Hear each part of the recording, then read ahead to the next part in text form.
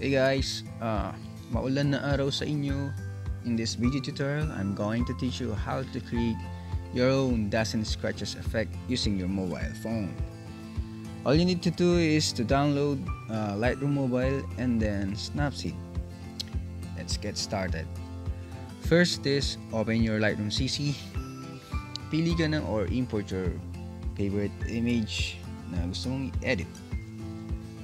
And then lagyan mo ng effects na medyo vintage effect or your favorite item preset. So in my case, this one, paborito. And then once you're done, save it on your device.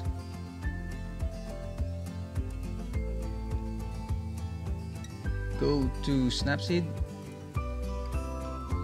import dust and scratches. I will add this. I will add the download link ng dust and scratches na ito. Okay.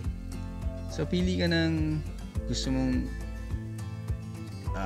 scratches, dust, and then go to tools, and then double exposure, and then add the image and import the image created from Lightroom, and you're done.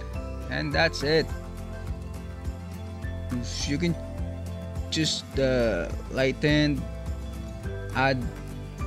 Okay, you can pwede mong gamitin yung tatlo, default, lighten, and add. So pili ka lang kung ano ang gusto mo. So sa akin,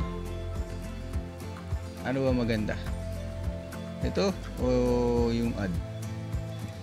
Dito sa opacity, pwede mong bawasan yung dust and scratches.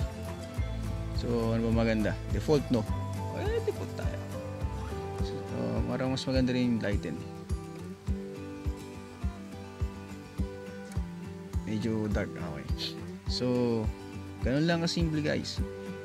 And thank you for watching and peace out.